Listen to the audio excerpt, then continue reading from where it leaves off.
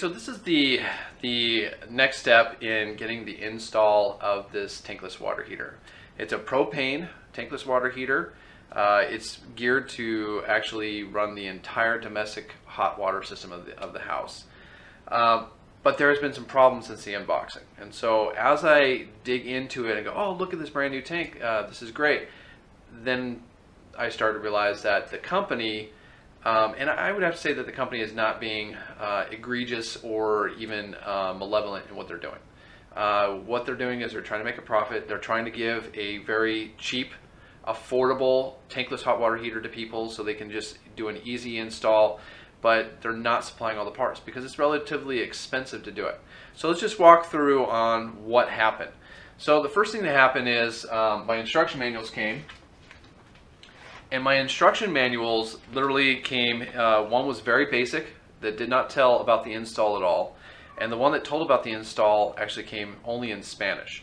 Now, I'm not fluent in Spanish. I know a little bit. Like for example, this vent pipe is going to get muy caliente. I know that. It's going to be very hot. And you don't want to put this straight into a wall and not make sure that you're protecting your wall from fire because this is going to heat up. This is the exhaust vent from the unit. So what I'm going to do is just kind of talk to you a little bit about what should have happened. This is a single wall vent pipe, okay? And to make sure that it would be installed safely, you need what is called a wall thimble. Now, a wall thimble would be where the pipe would actually go inside this section here. You put this into your drywall, and then you put your pipe through it, like this. And then you have another wall thimble on the outside of your house to protect your house. And this comes out like that. Now, the problem is you see that this is not fitting. This is stainless, and this is galvanized, okay? It doesn't look pretty together. Okay, so just be aware of that. There's a beauty part that you can do. You can buy these expensive stainless pieces, or you can run down to your local big box supply store or hardware store and get this for relatively cheap. So I went with cheap. But the problem is, look at this. I have so much gap here. Well, we have a huge yellow jacket, bald-faced hornet problem up here in northern Idaho, and that is like perfect places for them to go. So what I've done is I figured, how am I going to do this? So I got this universal downsizing cone just in the gas vent section at your hardware store, and I'm going to punch it through like that. And the vent pipe is going to go right through that like that on both sides of the wall. I'm going to measure the distance inside here as I push it through. You can see it doesn't come all the way through. So I'm going to measure the distance here, and then I'm going to just cut the end so it'll slide out perfectly, and then I'm going to silicone that joint too. So it'll be a nice snug fit when it comes out. I'm going to do the exact same thing going into the wall this way. Okay, I will cut this so it will fit right inside and go right through the wall like that. And that's how I'm going to make it work. It's a relatively cheap fix compared to buying the very expensive stainless steel parts that you need. It would have been nice if the company had supplied that in their manual. The company in the manual, which by the way I just want to give credit to the company, I emailed them, and later that day they sent me the English version of everything. In fact, they even sent me the warranty information that I didn't have come with this as well, and I'll talk about that in a minute. But what I found kind of humorous was my English instructions and the Spanish instructions. When you blow up the install picture to as high as you can go, it gives the information in kind of this weird mix Chinese English, but it's not really Chinese words and it's not really English words. It's just bad spelling. So bad translation. Anyway, beside the point, I just want you to know that you're going to run into that. This is not clear on how to install this at all. I think that's why the company says go get a plumber. Go get somebody that knows what they're doing. And if you don't know what you're doing, you need to pay attention to other people that do, or at least think they do, and will do it the safe way. So one of the things that they also said in the warranty that I got in the email was they would not warranty their product without this piece. This piece is called a Y strainer filter. This piece here alone cost around $26 at the local specialized plumbing store. So you have to go to not a big box store, but you have to actually go to a plumbing store where professional plumbers go to get this part. So you have to go in the yellow pages for that.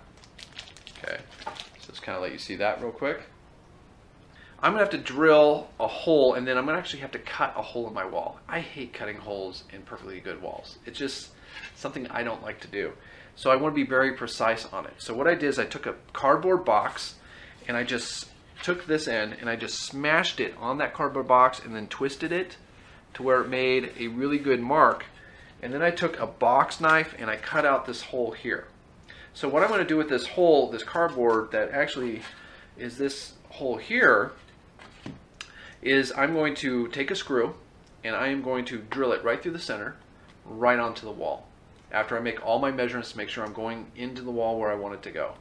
Once it's hanging on the wall like that, I'm going to just take a pencil, I'm going to draw around it, because I don't have to worry about holding it and losing it. I'm just going to screw it right in. It should stay there safely. I won't lose my place or anything, and I'm just going to do it. If you want more security, do 2 screws, because this area is going to disappear because I'm going to cut it out with this. Really quickly, I forgot to mention, how do I locate the hole from one side of the wall to the other? Well, I use this very, very long drill bit. It's 1/4 of an inch. And so what I'm going to do is I'm going to drill all the way through the wall, and I'm going to know from the inside out, when it pops out, that's where I need to make my hole. I'm also going to draw a line about 1/2 an inch lower and make my hole a little bit lower on the outside wall. Because for every foot, you need this to drop 7/8 of an inch. Okay, and so that's, I think it's because if you have weather or rain or anything that gets up here, it should roll out. Also, if you have condensation on the pipe, you want it to roll out. So, and moisture in the air will condense on this thing because it's so hot. So just be aware that you want this to be about a 7/8 drop for every foot. And so I'm going 6 inches through the wall, and so I'm going to make sure that I go at least 1/2 an inch in drop. I do find it a little bit in poor practice to not advertise that you need to have these things when you purchase the product, to say you have to have these things for safety.